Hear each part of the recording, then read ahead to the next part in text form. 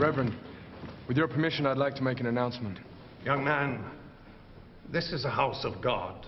I understand that, Reverend. I apologize. The South Carolina militia is being called up.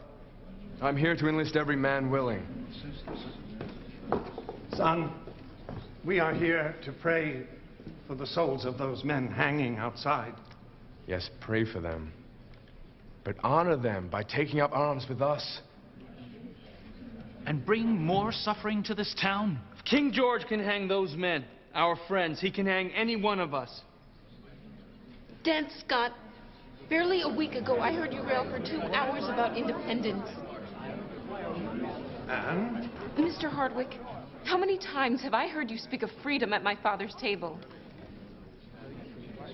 Half the men in this church, including you, Father, and you, Reverend, are as ardent patriots as I.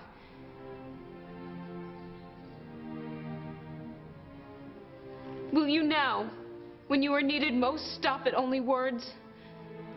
Is that the sort of men you are?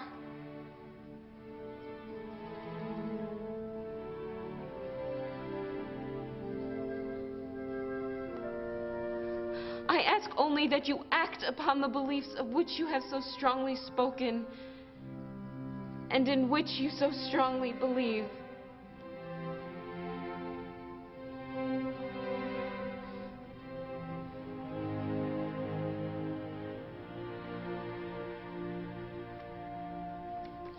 Who's with us?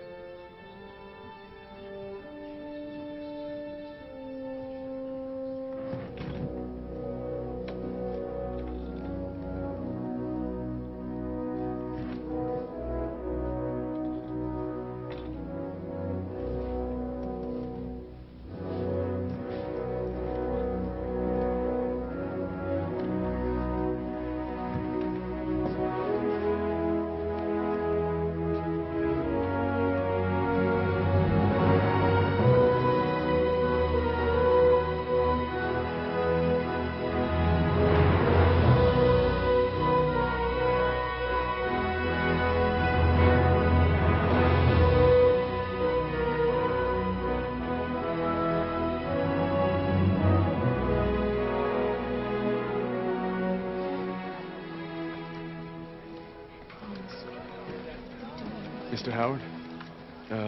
Sir, may I have permission to write to Anne? Hey? May I have permission to write Anne? Yes, you have permission to write me. Write her? Yes, sir. Very well. Thank you, sir. Reverend?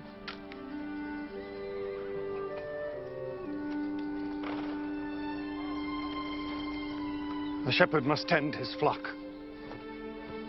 and at times fight off the wolves.